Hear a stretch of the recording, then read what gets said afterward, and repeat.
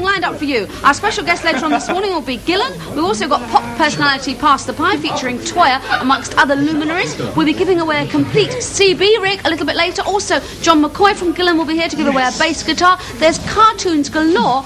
And we'll be asking the burning question. If you crossed Helen of Troy with Tommy Cooper, would you get a fez that launched 1,000 ships? Hello and welcome to another edition of Pop Personality Pass the Pie. And let's first of all meet those personalities taking part. Hello, Toyah, how are you today? I'm all right, thank you. Nice to see you, looking fighting fit there. Hi. Here's Simon from Duran Duran. John McCoy from Ian Gillan's band. And over here we have Therese. Okay, Therese? Nice to see you're dressed for the part. Yeah. And over on the end here, Sketch from Lynx. I know you all understand the rules, but the Phantom is lurking in case you should drop the pie.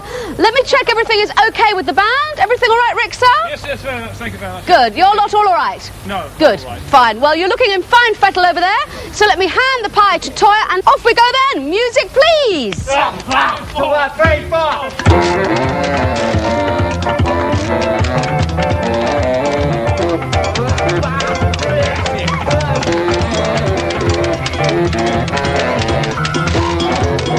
One hand, Toyah. Oh! Stop everything! He dropped the pie! Phantom, deal with him!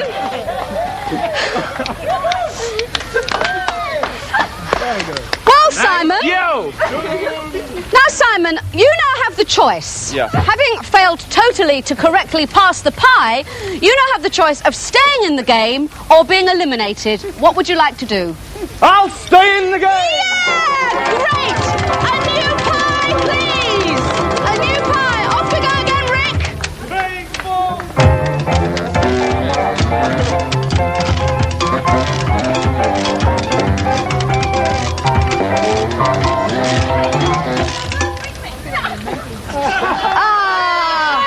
That's it!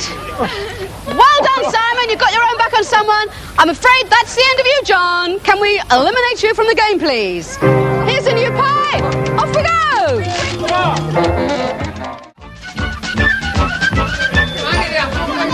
Hello, welcome back, and as you join us, we are taking part, many of the members of the audience of the TisWas tribe, in the traditional Halloween pastime of apple bobbing for apples. We're taking no chances. We have Sylvester here as a lifeguard just hanging around. I see Dougie from Bad Manners is in, and he's got his own version, which is, of course, pickled onion bobbing. How many have you managed to have? How many have you got? Oh, I don't know. And at the end here, we've got Ian Gillan having a go. That long one's a hair pickled was onion? getting in the way, Ian. Oh, she's done it! She's done it! Well done! Smashing! Oh, you got very wet, haven't you? You're pretty well Dry up. Well, that's going on. I'd like to say a very happy birthday to Stephen Wilkes in Merthyr Tydfil. Happy birthday, Steve. You share your birthday on this International Magic Day with Tom O'Connor and Jimmy Savile. I'd also like to thank, I think this is smashing, I'd like to thank Mitchell Donnelly, who sent us all an invitation to his birthday party tomorrow at 4 o'clock in Moseley, Birmingham. Mitchell, we can't actually make it, but thanks very much for the invitation anyway. That was absolutely smashing. I get some absolutely spifferoo letters in these days. Dear TisWas, says Simon Tebbit, I'm writing to say, could you please send me a Year of the Flan badge and a TisWas badge, because I collect badges like you do, Gordon. I think your programme is absolutely fabulous, but my mum does not think so, but so what? So what indeed? Well done, Simon, age 11 and a half. This from Jeffrey Drummond that said, my mum likes to watch Swap Shop with their posh collar and ties, but I like to watch TisWas with their flying custard pies. The Phantom's very dangerous. The Phantom's very quick. If you don't get out of his way, he'll plaster you so thick with dunge beans and mushy peas and his lethal custard pie. So Sally, Den and Gordon, you better say goodbye. There is no moral to this poem, but if you use common sense, keep away from the studio and stay behind the camera lens. Well, actually, Jeffrey, it's not strictly true that behind the camera lens is the safest place, as I will prove as I go for camera 3. There we are! Well done! Sorry, that was camera 2. That's camera 2! Never mind, I got somebody anyway. Thank you, Jeffrey, for that advice, but I must just prove to you that it's not actually the safest place. Now, last week, we had a... And now, one of Miss Sarah Jones's almost legendary pop interviews. Hello, and a big welcome to Ian Gillan. Hi there. nice of you to pop in and see us. You've had an amazingly busy year. You've just come back from Japan and Australia, haven't you? That's right. How did you enjoy that? That was amazing, really good, yeah. Very exciting. Very hot.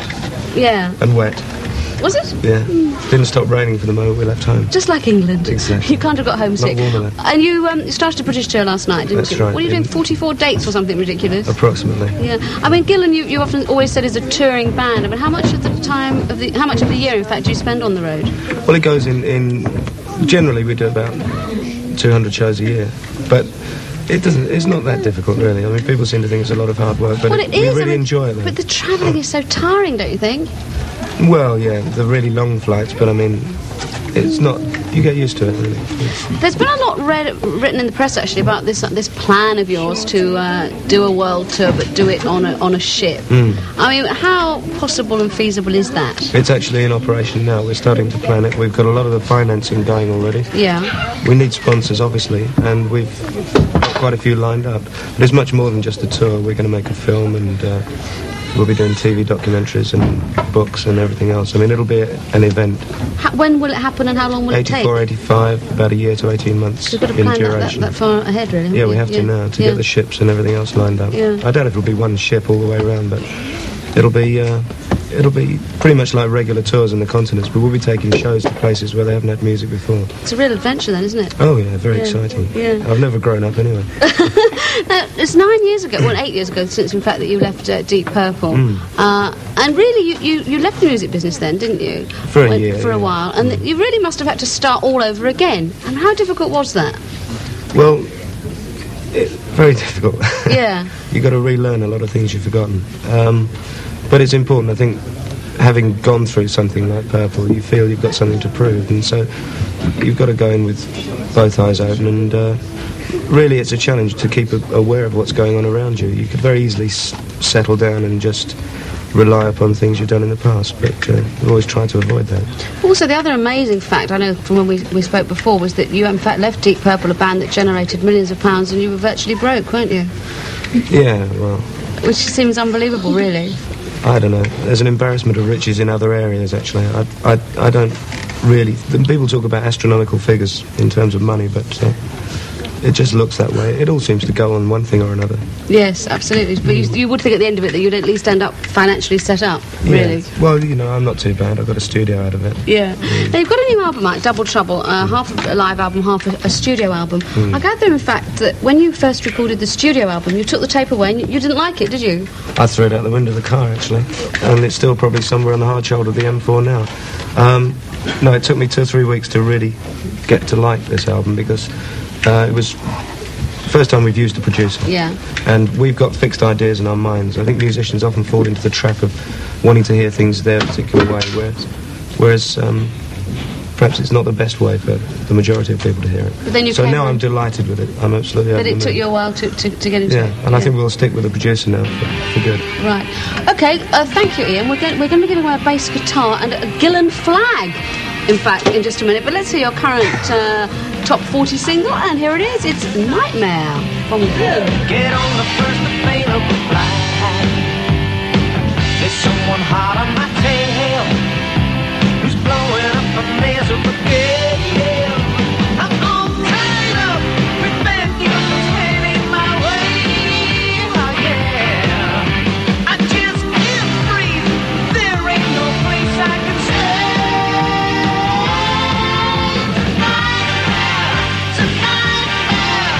She just won't let me out of sight. It's a nightmare. It's a nightmare.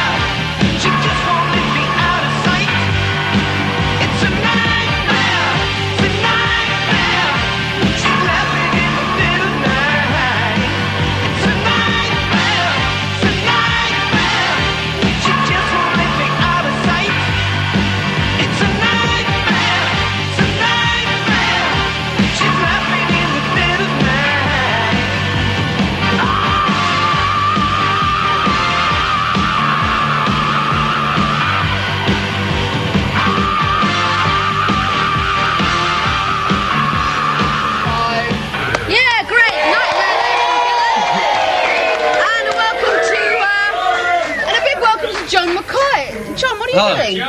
What am I doing? I've just introduced my son here. That's my daddy. Are you two related? Yes, Absolutely, we look at each other, don't we? John McCoy. Well, he's Yes, got two I eyes and a can nose. see- The real McCoy. Yes, Me, not very me. nice. It's my daddy. Yeah, John, He's we my saw you daddy, play and Pop I- Personality Pass the Pie earlier. What a performance that was. Thank you, thank you. And you brought along this bass guitar to give Yes, away, I haven't brought you? this guitar. Oh, just a minute. What's happened to it? It went out of tune. It's sort of... Did you get rather aggressive last night and smash it up?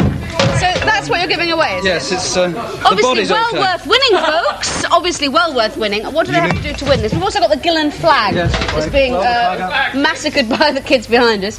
Okay, what do they have to do to win this? Wonderful! And how can I say how generous you are in bringing this along to give away on TisWas? What do they have to do to win it? There's a question. Yes. And the question is... We have a new guitarist in the band. Yes. You have to write in and say what his name is Yes. and where he and I worked together before he joined the band. Okay. Okay, I think I understand that. Entrance to our usual address, which you obviously all know the address by now. TisWas ATV Line, Birmingham, B12JP. Thanks again for that. It's That's absolutely all right. fabulous. And thank you, Ian. I know you're Sarah. in Leeds tonight, aren't you? Yep. Have a good one then. Thank and you. thanks for I knew dropping you in. wanted to be someone. Night. Daddy. Gosh, the bricks are getting heavier. Thanks very much. Last week, Bruce Pannell was here, and he brought along this set of leathers, his own set of leathers, and he asked a question to win it. And the question was, who was the American national champion? Oh, that was John McCoy getting it across to pie there. Who was the American national champion in 1972? Don't leave Ian out here, he'll be very upset. The American national champion in 1972 was Rick Woods. And hang on, there's a Gillan pie coming up. Oh, the whole family. And the winner is Paul Levick from West Derby in Liverpool. But now, for sporting fans everywhere, here's Sport of World.